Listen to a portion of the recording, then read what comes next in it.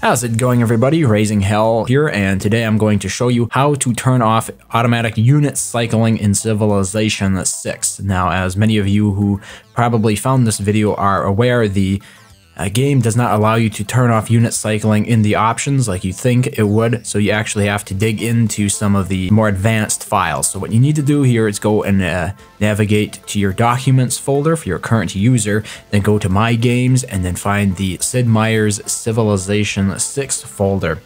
In that folder, there will be a file called userOptions.txt. Double-click this file or right-click it and choose to open it with Notepad. Make sure that it is Notepad and not WordPad, as WordPad can mess up the formatting of these files.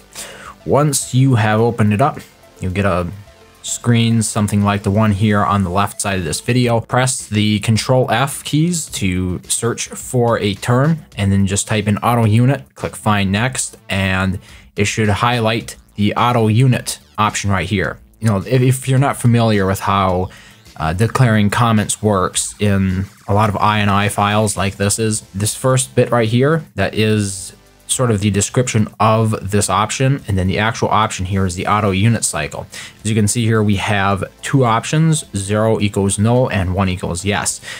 By default, this AutoUnitCycle option is set to 1, which means that it will be enabled, but if you just press backspace and then you type in 0, and just get rid of the find dialog, and then you click save, and that should disable auto unit cycling in Civilization 6. And for those of you who are not aware why this is an issue, I think now is as good a time as any to explain it. If you're conducting especially a war in Civilization 6, you will most likely want to focus your efforts on those units right away, right when your turn starts, especially if you're playing multiplayer.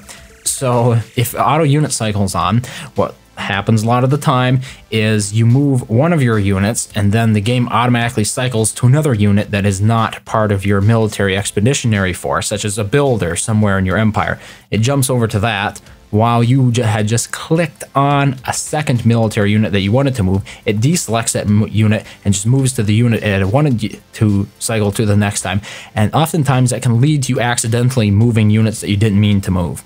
And that is probably the biggest reason why I am turning unit cycling off, because that is simply obnoxious. I do like having automatic unit cycling when I'm just feeling lazy, but if you're actually conducting any sort of serious war in Civilization 6, you're probably going to want to have it turned off. And unfortunately, until Firaxis actually patches this option into the in-game menu, you're going to have to go and, go through the user options text file and edit that so you can disable auto unit cycling. So I hope that was clear. Everything was pretty much straightforward there.